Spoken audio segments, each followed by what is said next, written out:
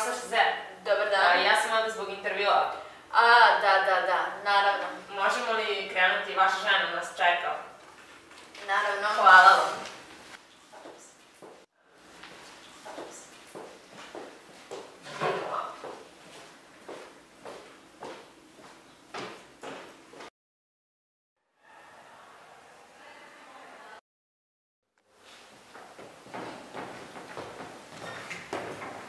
Ma chérie. Dobar dan, opet. Za početak da vas pitam kako ste? Dobro smo. Fino. Ovaj intervju bih započela sa pitanjem o Parizu. Koliko znam, vi ovde niste rođeni. Ne, ja sam rođen 1913. godine na Martiniku, na Antilskim ostrvima. Pejzaži tog ostrva su mi uvek pred očima i mislim da nikad neću moći da ih zaboravim. Da, stvarno zvuči kao predivno mesto. Ali s kog razloga ste onda odlučili da ga napustite i zašto ste baš odabrali Pariz? Vidite, 30. godina sam dobio stipendiju u prestižnoj parijskoj gimnaziji Louis-le-Grand. Tamo sam upoznao Leopolda Sengora, mog velikog prijatelja i izvanrednog pisca i političara. Da, to nam je poznato, pošto ste ga već spomenuli. Ja koliko znam, vi, gospodin Sengor, ste osnovali jedan časopis. 1934. godine osnovali smo časopis Crni student. Cilj tog časopisa bio je da afirmiše kulturu, crnočku kulturu, i da iskoreni duboko ukorenjene predrasude o Africi kao zemlji i o njenoj kulturi.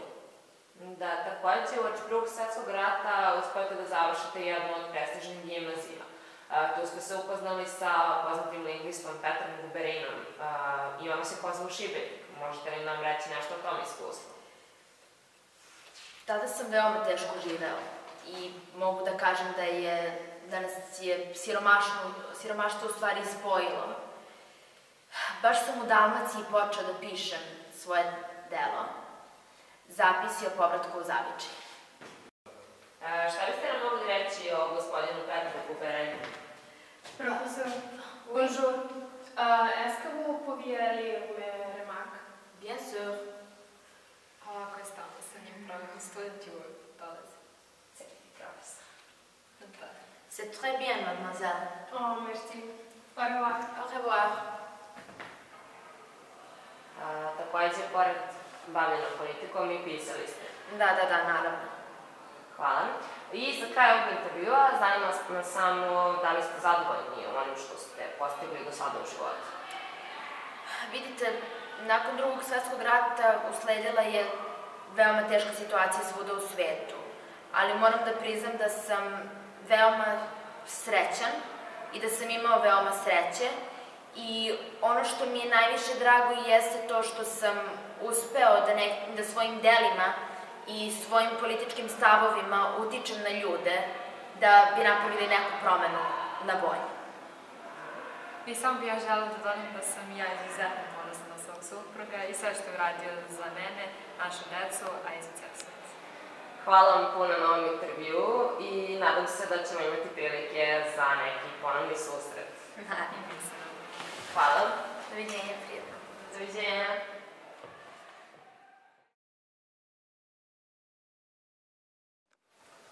Gospodine Sezer, evo nas opet posle toliko godina i toliko toga se promenilo, zar ne? Da. Prošli put sam ovde sedela sa svojom suprugom, Suzan. Nje, nažalost, više nema. Dobila je tumor na mozgu i preminula je. Ja sam nastavila da pišem i posle njene smrti i takođe nastavila sam sa političkim životom. Između 1983. i 1988. godine sam čak pomagao predsjedniku Martinika. 2001. godine sam se konačno povukao iz političkog života i nastavio samo da pišem.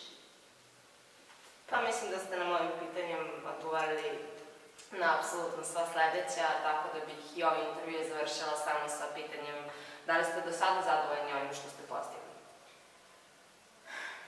Pa s obzirom da mi je danas rođendan i da punim 94 godine, mislim da slobodno mogu reći da za ovaj veoma kratak period svog života od skoro jednog veka sam učinio sve što je u mojoj moći da napravim ovaj svet boljim mestom, pre svega za moju decu, a potom i za sve sledeće naraštaje.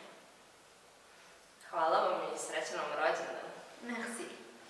Doviđenja. Doviđenja.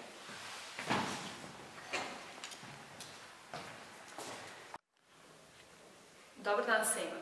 Danas smo se okupili na komemoraciji pesnika Eme Sezera i htjeli smo ovaj dan da uobičimo govorom jednog od studenta. Molim vas, pozdravite velikim aplauzom. Hvala. Eme Sezer, naš cenjeni profesor književnosti i jedan od predstavnika negritude. Kao preteča oslobodilačkih afričkih pokreta, osnovne karakteristike njegovog pisanja bile su veliko oslanjanje na tradicionalistički crnački pesnički izraz. Videlo se dosta nadrealističkih uticaja i ono što niko pre njega nije imao u tolikoj meri, a to je poetski bunt protiv robovlašća. Sezer je u svom pisanju koristio takozvani psihički automatizam. Njegovo pero opisalo ono što tog trena nije ni sam znao da hoće i što je vodilo do mešanju sna i jana, ali i dalje bilo odraz njegove nadrealne slike sveta. Za odraz njegove slike sveta mnogi kažu da je bio surovo realan, dok drugi misle da je ulepšavao istinu.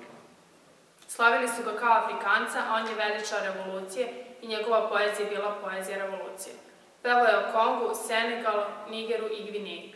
Boreći se za svoj narod nikada nije mrzeo one koji ga ne vole i u takvoj ideologiji je srž poezije Mem. Živi i pusti drugi da žive.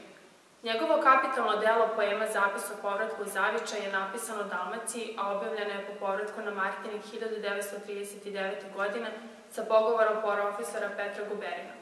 Pored ove čuvene poeme objavio je 14 knjiga poezije, Čarobno oružje, Sunce prerezanog vrata i mnoge druge. Imamo i njegove dramske komade, od kojih je najpoznatija tragedija Kralja Kristofa i Sezona u Kongu.